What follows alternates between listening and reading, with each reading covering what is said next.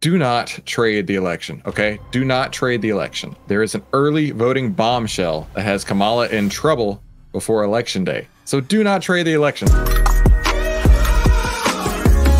How y'all doing today? Happy Monday. Good afternoon. Good afternoon, outliers. Good to see all of you all. Thank you for making sure you came to the right time. I know for our international audience, this is always a confusing time because the United States is pretty much the only country, if it is the only country, that changes its time twice a year. And that throws everybody else for a loop, I know. So thank you all for making it. Glad to see everybody. Michael is here. Wes is here. Dave is here. Peter's here. Jean-Louis is here. Jorn is here. Bob is here. Mikey Mike is here. And Tug is here. Good to see everybody. It's so exciting to see you all today. I got to tell you, I think the market is sitting and waiting, right? Sitting and waiting because we got some stuff going on, right? So we got some big things going on. Europe also? I didn't know they changed it. I'll have to ask ChatGPT. We got some stuff going on out in the real world, and the market's like, hold tight. We don't know where this is going, so we're gonna hang out right here until the election is done, because it is elections eve. I had someone, one of my friends texted me today, and he said, hey, it's election eve. You need to leave a McDonald's cheeseburger and a Diet Coke out for Santa Trump. That way he will get all the votes. And I thought that was pretty funny. But it's good to see all you guys. I hope you had a great weekend. I hope your Halloween went well. A lot's happened since now and then, right? We skipped on Friday. But you know what? All is good. All is good. So let's jump right into our market analysis, and we're going to get busy.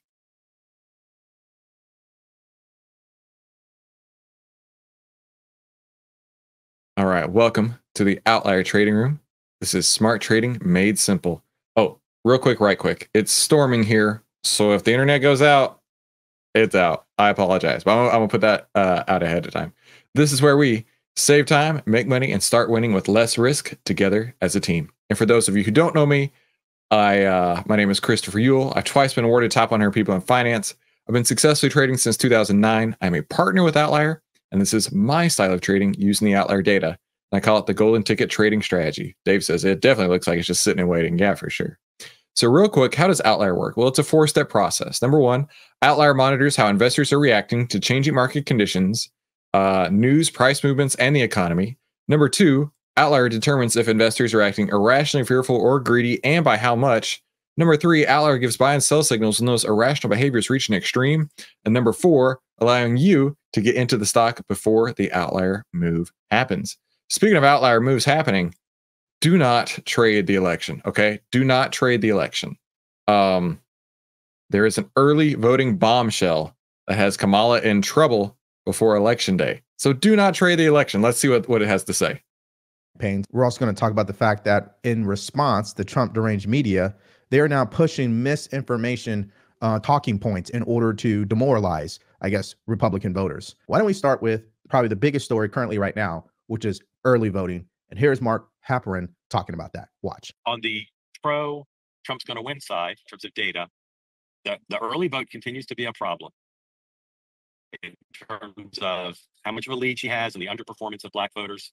And let's see tomorrow where we are in Pennsylvania. But I think the delta of the Democratic lead is going to be much smaller than even Democrats said they needed to win Pennsylvania. We'll see, but that's something to watch. In addition, the kind of conventional wisdom amongst Democrats is, and they're buoyed by Ann's poll, is she's closing strong Trumpism, and that undecided, as David Plouffe argued last week, are breaking her way. I think right now, people ask me all the time what's going to happen. I think right now, I continue to believe that for a while, it's not going to be close. Either the makeup of the electorate is going to be 55% female and she's going to win, or it's not and she's going to lose. And that could be wrong, but I don't think it's going to be different state to state. I think in 6 or 7 of the states, the electorate will be so strongly women and so women so strongly for her that she'll win, or not. And that'd be my guess right now, that it's going to be one way or the other. So I was thinking about it this morning. 1 or 2 things are going to happen. I saw something that I believe in 2020 there was like 80 plus million votes cast for each candidate, and we are about at 80 million ish votes right now in the early voting. And I think that's pretty cool, right? Half of the people who are going to vote have already voted. I think that's pretty awesome, right?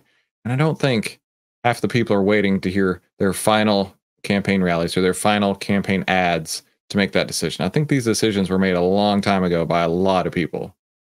Number one, Roe v. Wade will be the deciding factor of this election. So either the Republicans have massively underestimated the impact of that ruling, or she's just going to lose by a landslide. And the Democrats have underestimated the support for Trump due to their negligence on how they've been handling him as a former president over the past 4 years, and at the same time, how Joe Biden and Kamala Harris has run this country into the ground. So and this is just my personal opinion, I think a lot of people had reached their breaking point with the economy, wokeness, with everything else, and they made their minds up well early, like, things are not as good as it was when Trump was in office. And so there's nothing that the Democrats can do to change my mind. I think a lot of people are feeling that way, right? And especially when the liberal media has run so much about how Trump's a Nazi. Just recently, Trump is trying to put Liz Cheney in front of a firing squad, which was a total farce. And it's just one thing after another where it's like these, I mean, Kamala's big October surprise, where she actually came out, had a press conference that was like 45 seconds, was basically her reading a script that said, Donald Trump loves Hitler. Donald Trump really loves to have the generals that Hitler had be working for him. So therefore, nobody should vote for Donald Trump. And then she left. It's like, nobody cares because you've been saying that since 2015. So the thread is empty there, right? That's not an October surprise. That's like literally every day that ends in Y in the liberal media. So I got to say, I don't think there's really that many people left, in my opinion. I'm totally, welcome to be wrong. That many people left to say, I just haven't figured out who I'm going to vote for yet. Brian's here. He says, did those 11,800 voters in Georgia vote this time? Dude, I don't know. You're there. You tell me. Personal point of preference. Isn't the stock market higher than it was when Trump left office? It is. It absolutely is. But that is only one data point.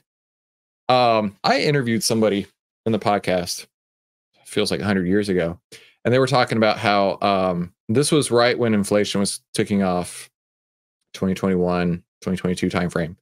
And they were talking about how inflation is good for stocks, which, if you think about it, it really is, right? If all the asset prices are inflated, the assets that you own in your portfolio are also inflated, right? It makes total sense to me. So I'm not surprised. Now, Brian, the better question is, would it have been where it is right now if inflation had been at the same level that it was with Donald Trump? I saw something just, it was earlier today. I wish I would have saved it. I would have brought it up, but it showed inflation numbers under Trump and Biden. And it was inflation under Trump was like 0.2%, and inflation under Biden was like 30%. I mean, it was outrageous, right? Do you remember way back when maybe it was Fed Pal, I don't know, was saying how we needed to see inflation get up to 2%? Do you remember that? Inflation needs to rise to hit our 2% target. If only, right? It remains to be seen, of course. But if we're looking at the numbers, which I'm going to show you here shortly, you're more likely to believe Trump is the one that's going to win here. All right, so let's just take a look at this early voting results so far. Clearly, the Republicans are ahead in Arizona. They're ahead in Georgia. In Michigan, they're slightly behind. Okay. Nevada, they are ahead. Pennsylvania, they are behind. But the thing about Pennsylvania, it's not counting in-person voting. They're only counting mail-in ballots. Now, I like to believe the Republicans are actually ahead, but that remains to be seen, which we're not. I've heard a lot of stuff that wherever Pennsylvania goes, the race goes. So that does make me nervous right there. I'll be honest. Going to find that out until tomorrow. Now, Wisconsin, Republicans are behind as well, slightly. And the independents are actually outperforming Democrats and Republicans. So the bottom line is this. When we look at the early... Wait. The independents are outperforming either of the candidates here. That's crazy. You're Scranton. early voting data. This is not where the Democrats want to be. When it comes to Wisconsin, Pennsylvania, Michigan, Nevada, they actually want to be ahead, and they're not right now.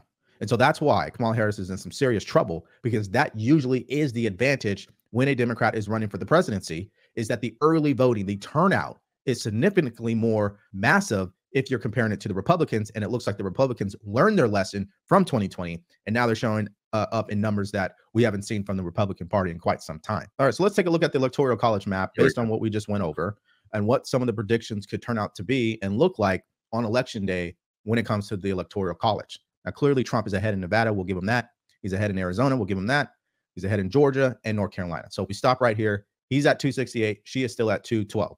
Now, the reason why I wanted to show you guys this map, because there's a couple of scenarios that are frightening, in my opinion, that I hope we don't experience. Let me knock out that one first.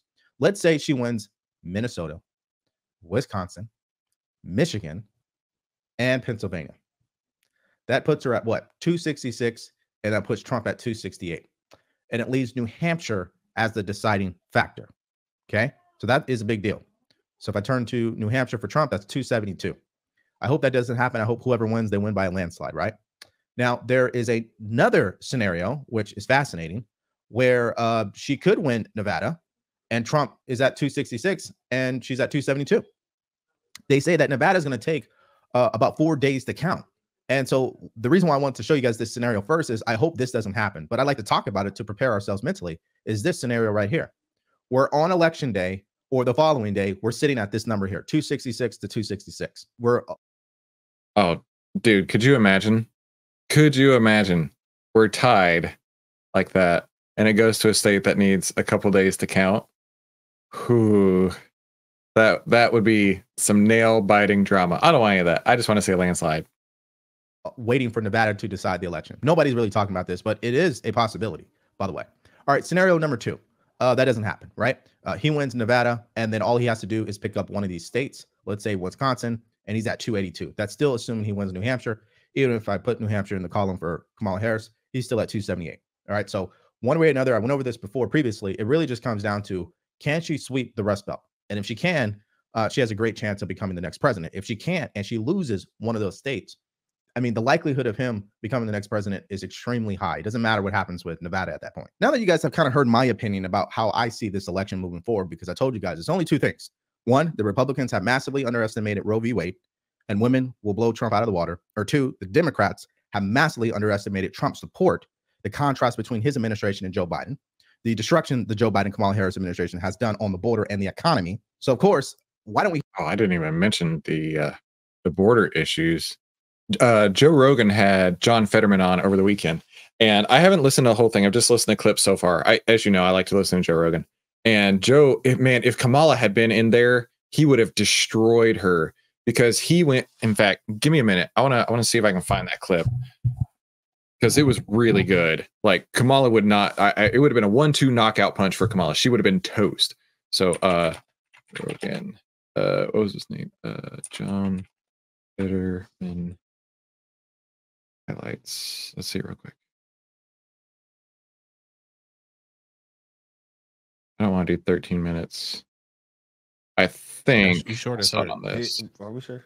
Y'all are racist, bro. I just gotta make sure, because that can't possibly. I'm trying to make sure we don't do issues. Like, what kind of issues are you talking about? You talking about people letting people in order to get votes? Well, it's not. There's not that level kinds. I don't think there's that level kinds of organization. But there is an organization that's moving these people to swing states. There's a significant number of these people that are illegal immigrants that have made their way to swing states. And then there's been calls for amnesty. There's been calls for allowing these people to have a pathway to citizenship and allow them to vote. The fear that a lot of people have is that this is a coordinated effort to take these people that you're allowing to come. Now, as you listen to this, consider if Kamala Harris was on the other end of the interview. She would probably be like, I grew up in a middle class household, right? The United States is unburdened by illegal immigrants. Like, it would be nothing. It would be the worst. So this was so good when I saw it. come into the country, then you're providing them with all sorts of services like food stamps and housing and setting them up, and then providing a pathway to amnesty. And then you would have voters that would be significantly voting towards the Democrats because they're the people that enabled them to come into the country in the first place and provided them with those services. This is a big fear that people have, and that you're rigging this system and that this will turn all these states into essentially locked blue like California is. Well, Could you imagine Kamala's answer to that? There would not have been one. And that's why she didn't go on Joe Rogan, because she wouldn't have tolerated a question like that. She probably would have just been like, I gotta go, deuces, right? Or she would have spun it in some way to say, it's Donald Trump's fault. It's Donald Trump's fault. All of these people are coming in through the border illegally, and it's Donald Trump's fault that they're all going to swing states. It's not our fault. I mean, we didn't do that. He did this, even though he's been out of office for 4 years. It's his fault. It's always his fault. All right, enough of that. Let's get back over to this here, and let's go jump into today's member highlight.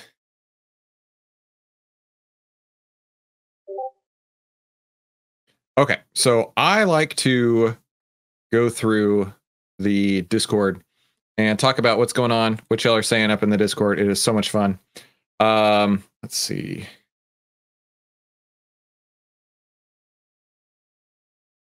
So Max was asking if the market breadth on a certain sector is higher than the EMA, it means that the sector has more stocks on the bear list.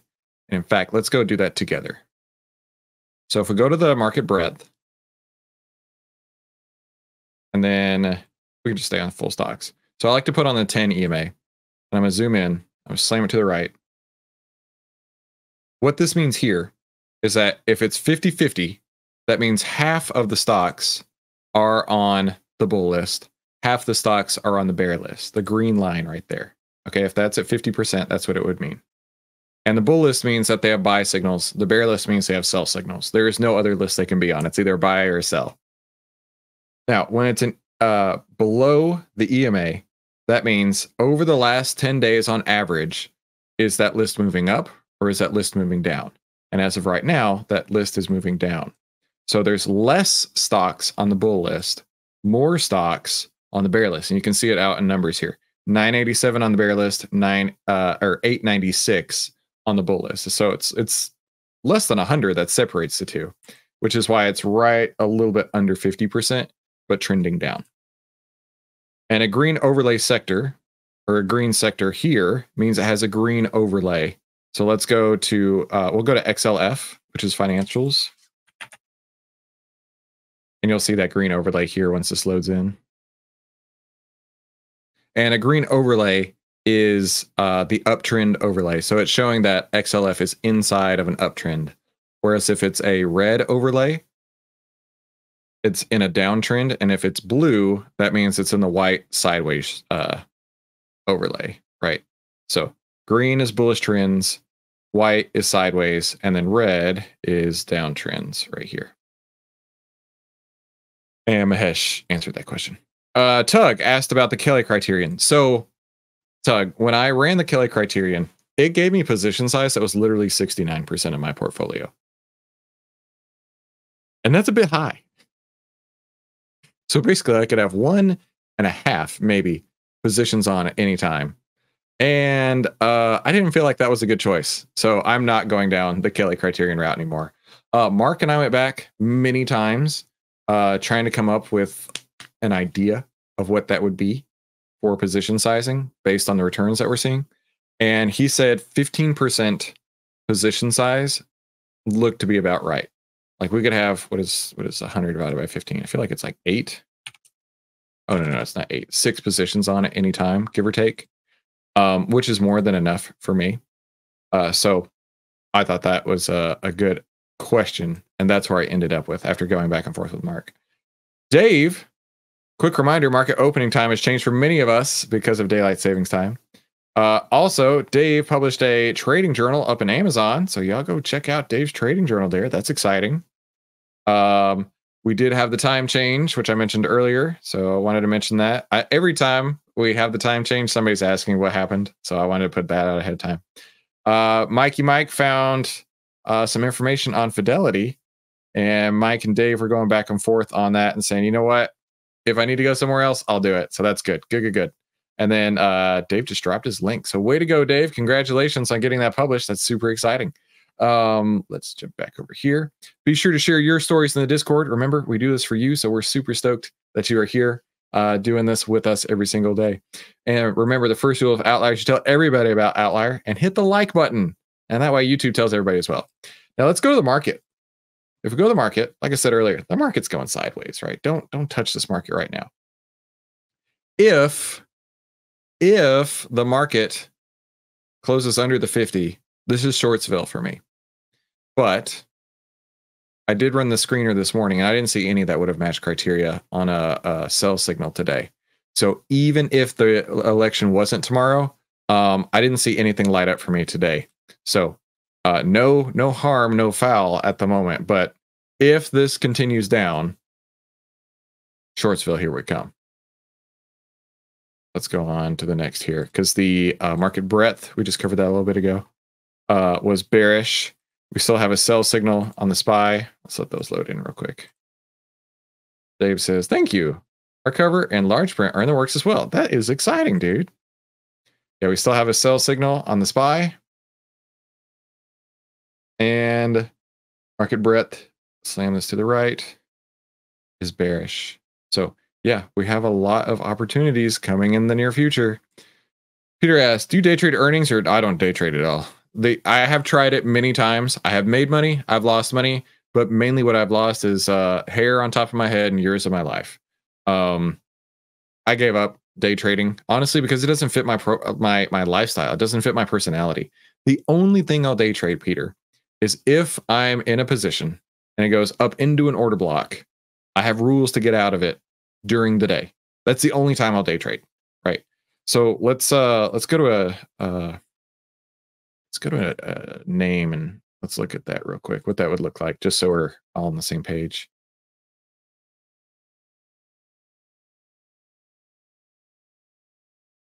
Got to find an old order block that it runs up into. Hang on. Dave says he can, or not Dave, Peter says he can't imagine. Yeah, dude. Looking for some order blocks here. Just a second. I want to give you a good example. What I'm looking for is an old order block that it's coming up into.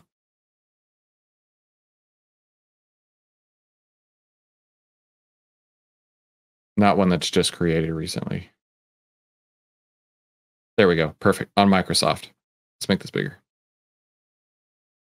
Large print for Michael. Okay. So check this out. This is Microsoft. This is such a great example of how good order blocks are. Look at, is this not unbelievable? If you told me you could paint something on the chart with zero effort and it shows you, hey, these are areas that you might not want to trade into, I wouldn't believe you until I'd seen it with my own eyes. And we've done many episodes on how great order blocks are, but look at this. All right, this order block was created in July 2024, and then it fell. And it's tried. The first time it tried, rejected. The second time, tried, rejected. The third time, tried, rejected. Oh my gosh, this is so cool. So my rules with this is I don't mind trading up to an order block, right? Like if I've got 2, 3, 4% or so, like I can imagine if I'm trading on this candle, that's about 3%, or this candle here, that's about 2%. I'm interested, right? I'll gladly scoop $8.50 out of that. But once it gets up into here, that's when things change. That's when things change because you can see the rejections that happen here. My rules are, if the stock has an order block in the direction of the trend and it moves into the order block on the daily chart, close at the end of the day, right? Because if I'm holding it and it's inside this order block here, I don't know where it's going to go, but more likely it's going to reject me. Or I can day trade the stock using the 5-minute chart. So I'll switch it over to 5 minutes. Okay. I'm going to do that right now just for examples. But if it goes up into the order block and the 10 and 20 EMAs do not cross back down, I'll hold it all day. Right? The 10 and 20 is your short and intermediate term. If they don't cross back down, then you can let it run all day. But if you see the crossover happen, right? Imagine it goes up into that order block, and then you get that crossover back down. There's no guarantee that it's going to come back, right? Because the trend is already reversing against you, and you've already got this huge overhead supply against you. So it's time to bail. So, Peter, that's the only rule I have for day trading. And we haven't used it maybe ever. Or if we have, it's not been all that often. But yeah, good question though. Sorry, wrong thing over here. So I won't be taking any trades today. However, here's the deal. Wednesday, if the market's down, if everything's under the 50, if market breadth is still down, I don't care who's the president at that point. That's game on point for me, right? We're not quite there yet. We're not quite to game on point yet because of the election. Now, I'll tell my election story real quick, and then we'll do New Trader, Rich Trader. My election story was in the 2016 election, and I know a lot of you have heard this, but not everybody has. In the 2016 election, Hillary was expected to win. I just saw something the other day that talked about the betting markets, right? Like we looked at Polymarket the other day. The betting markets at that time had Hillary with a 90% chance of winning, and Trump managed to win. That's crazy. But the prediction was, the general consensus was, if Hillary wins, the market will go up. If Trump wins, the market will crash. That was the general consensus. Don't ask me why. That's just what it was. Now, when that happened, call ratio back spread. I was decently new to options. I'd made some money. I'd lost some money. But I had come across this particular trade right here called the call ratio back spread.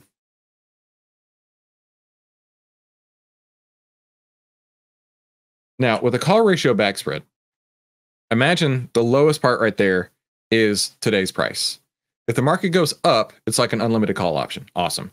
If the market goes down, it's like selling calls, right? You can take a little bit of premium off there.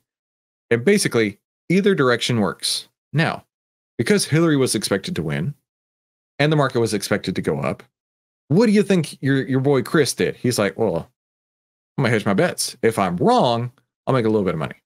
If I'm right, gangbusters, right? I'm so glad this trade happened to me, by the way. Never look back at a trade where you learned a lesson and think bad on it.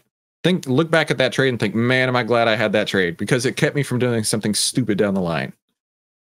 So I went to bed that night, and I don't know if you remember, and I remember this vividly. I remember going to bed, and the market was lock limit down. That was the first time I had seen it lock limit down after hours. It was down 800 points on the Dow. And I got to bed thinking, oh, you know what? The market's going to crash. Whatever. I don't really care. Trump's going to win. I'm okay with that. Right. And so I was expecting to wake up the next day with a little bit of money in my account. Well, what actually happened was Trump won.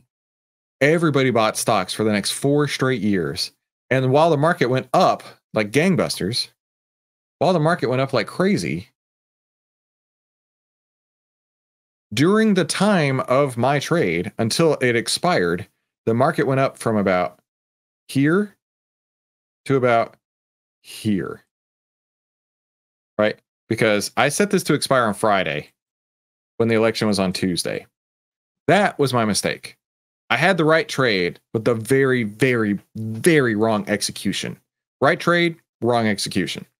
And because of that, between Tuesday and Friday, or I guess really Wednesday and Friday, I was watching as my account was evaporating by the minute. I saw it going up. I thought, I'm such a genius. I created the best strategy that you've ever seen. I'm going to make money no matter what. I remember bragging about it to my wife, like, we're good. It's going to be awesome. And then by the end of the week, I'm down like 60% or something crazy like that.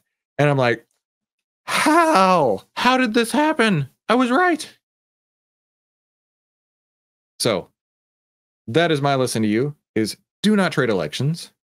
Do not think that you've got the smartest option strategy that's ever been created, known to all mankind, right?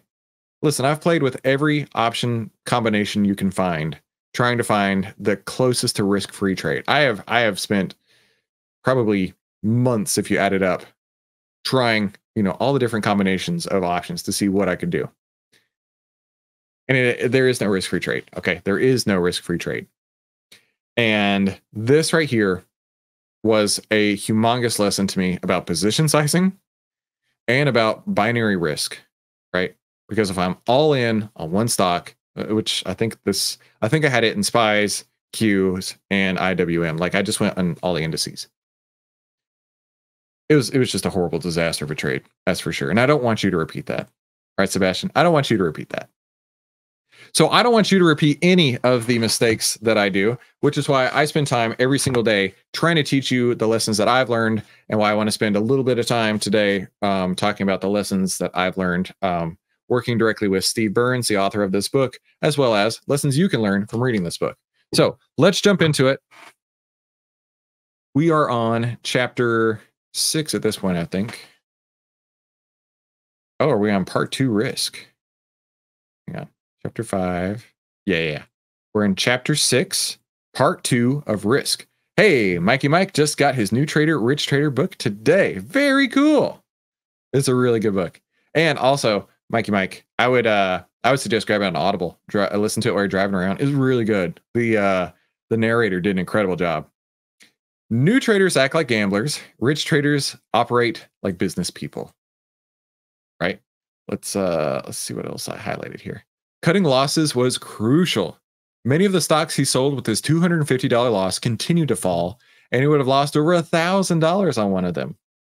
He needed to know the amount of money he was willing to risk before he placed the trade, which is why, man, this is really cool to me, right? This is really cool to me, going through this, listening to Steve's words of wisdoms, and then pointing out where it fits in with our trading plan, which is why he has to establish his risk before he places a trade. How do we do that? Right? Position sizing. Right? Position sizing.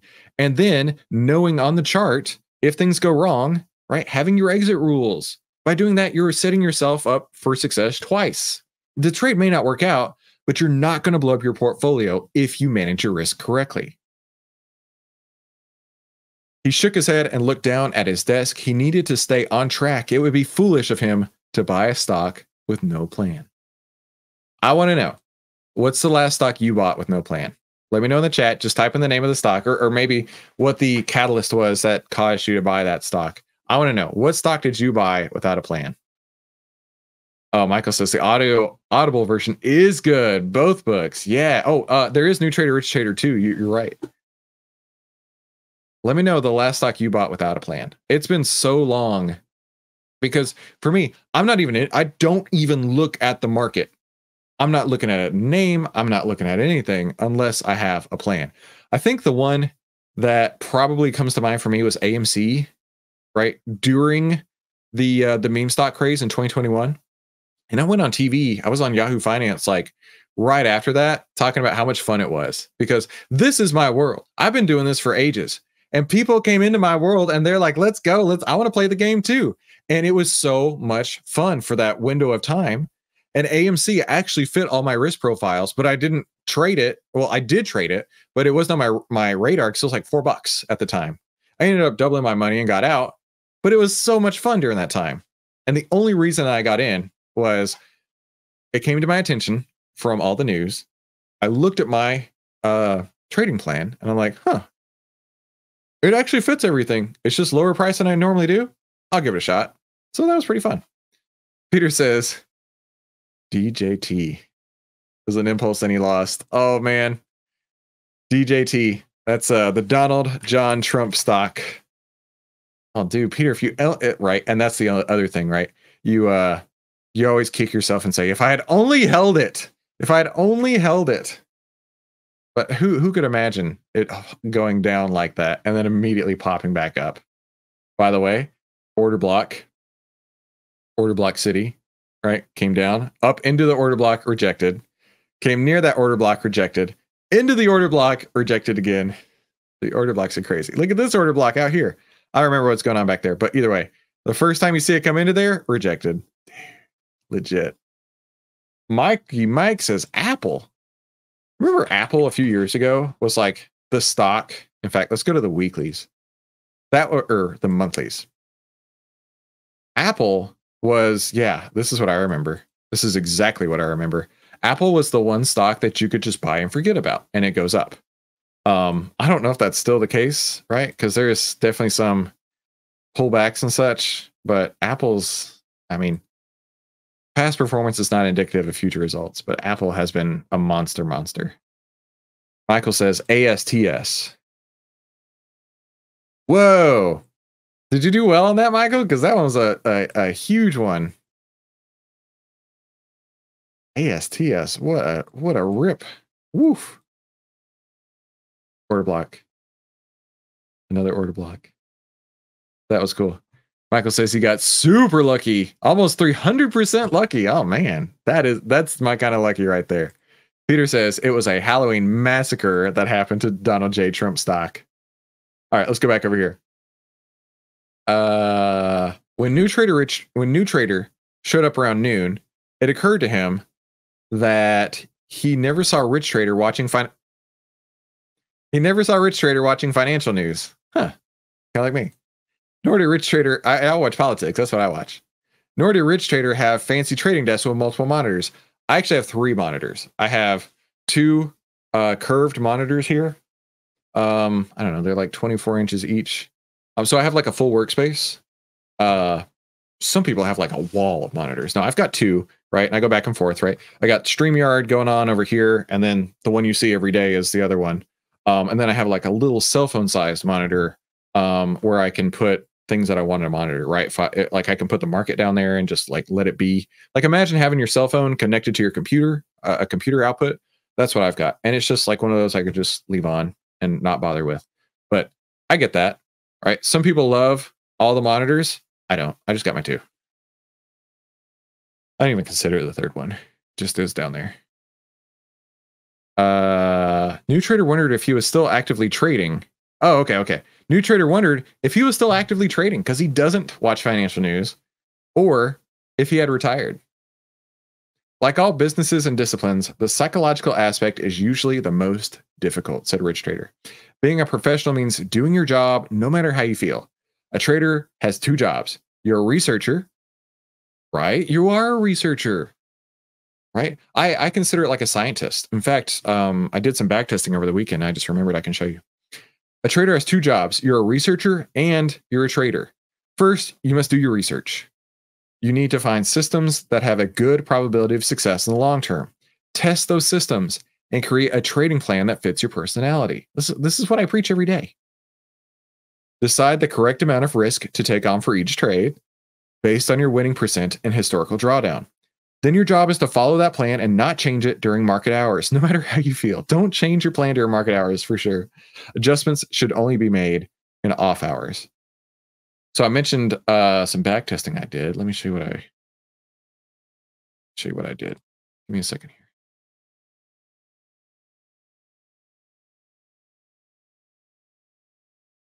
So Mahesh had asked me to do some back testing because we're changing up the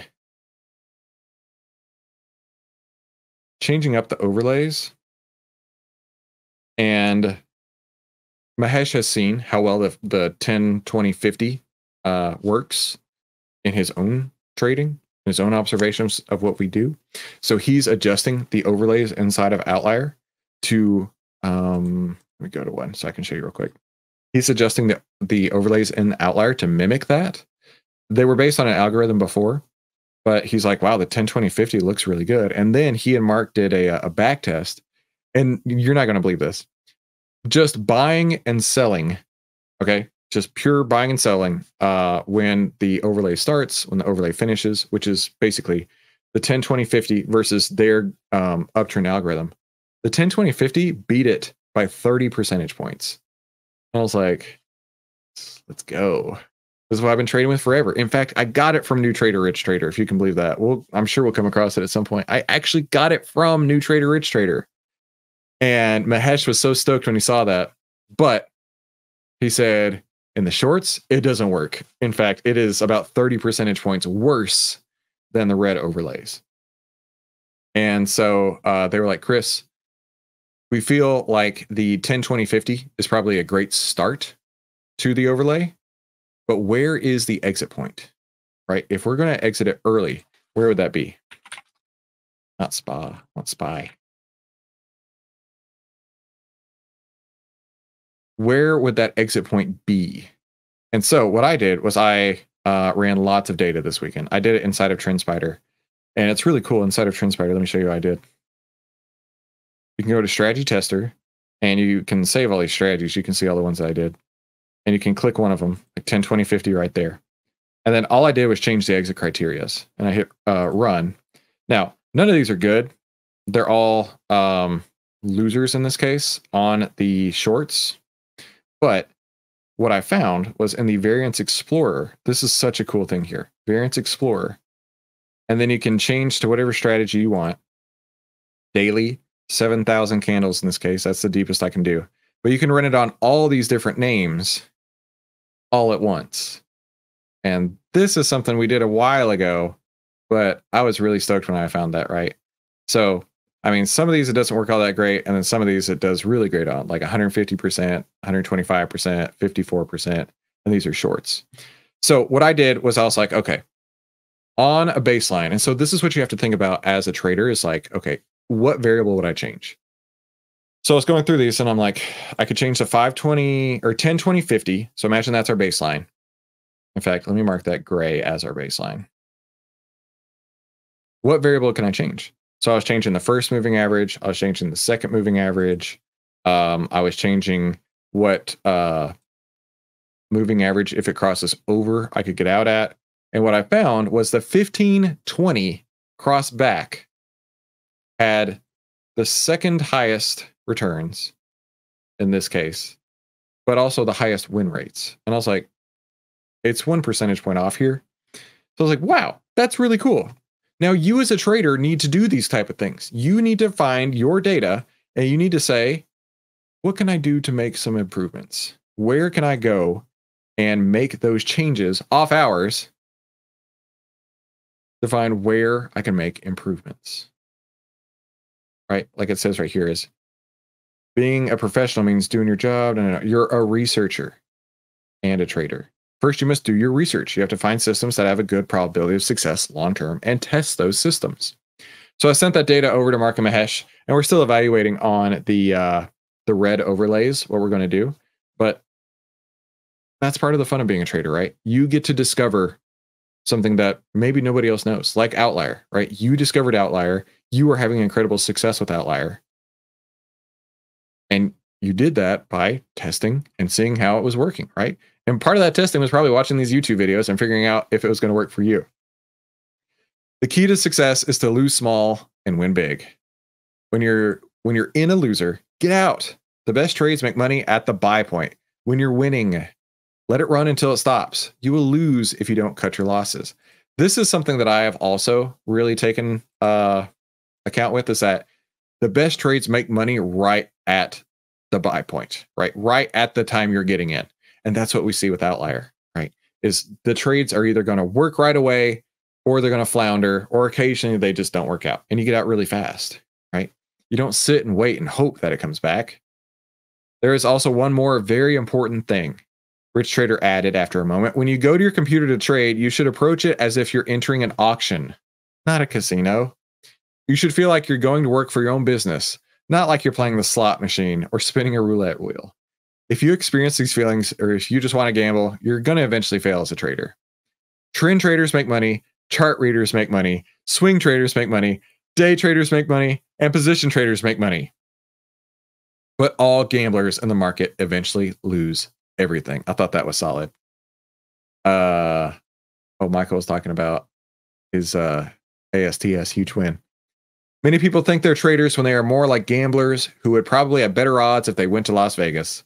The difference between a trader and a gambler is like the difference between a casino and a gambler. The casino paradigm, introduced in Trade Like a Casino by Richard Weissman, has helped traders think differently and become more profitable. The casino doesn't risk it all in a single game and has position sizes. Their table limits ensure that a single win doesn't impact their overall profitability. A casino doesn't have emotions. It doesn't care about the players or whether they're winning or losing. In contrast, a gambler can become consumed by emotion. a gambler usually has a problem taking their winnings off the table. And they may win sometimes, but gamblers will eventually lose it all in the end. Be the casino. Oh, that was really good. So basically, the moral of the story is have a trading plan and keep your risk in check. And then explore, do your research, see what you could do that might give you an edge. And then if you're an outlier, tell us all about it so we can all have that edge. So I want to say thank you all for coming. I hope you have the best election day eve, right? Thank you so much for coming. Be sure you put out your milk and cookies equivalent, which is cheeseburgers and Diet Coke for Santa Trump. And listen, I want to pay you back every single day by helping you save time, make money, and start winning with less risk together as a team. If you're lucky, you might still get the Outlier annual plan for $329. This deal was supposed to end. Mahesh was saying that they had a little glitch and it hasn't changed over as of the last that I heard. So if you're lucky, you can still get it right now if you don't already have it. Let us know if you need anything in the Discord. You're very welcome, Peter. Be sure you tell everybody about it, Peter, right? And hit the like button. I know you're already subscribed. Have a fantastic Outlier afternoon. And Wes says, thanks, Chris. That transpider backtest process looks awesome. Yeah, for sure. Y'all have a great afternoon. I'll see you right back here tomorrow, and we will talk soon.